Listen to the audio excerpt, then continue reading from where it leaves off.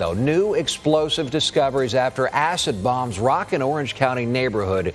Good evening to you. I'm Eric Von Ecken. Glad you're with us. Matt and Lisa are off. Tonight, we're learning what investigators found inside a home more than 13 hours after that first boom was reported along Beach Boulevard. That's not far from Orlando's Baldwin Park community. News 6's Troy Campbell is there live getting updates. Troy, are investigators still out there? Well, Eric, investigators just cleared the scene, so right now, for the first time, we're able to give you a closer look at this home. Now, thankfully, no one was harmed when deputies say those devices went off. It's just dangerous. The Orange County Sheriff's Office arresting these two men on charges of possessing or discharging a destructive device.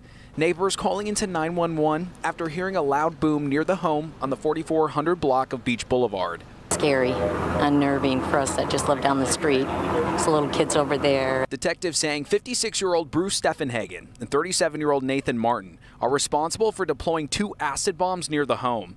The SWAT team and FBI bomb detectives called out to the scene after the men refused to come out the house before being arrested several hours later. Once they were able to search inside the home, both county and federal investigators say they found chemicals and materials used to make the acid bombs.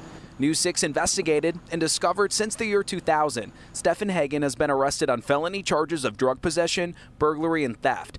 We also found out in just the past 2 years alone, Martin has been arrested for felony charges of burglary and grand theft. It's dangerous, and we're not happy about it. To be doing this in a residential neighborhood, we're so happy that the residents called us to see.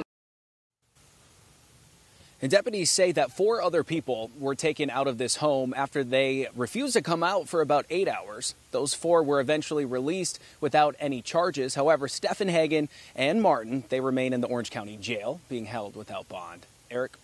Yeah, this could have gone differently. Troy Campbell live tonight. Thank you.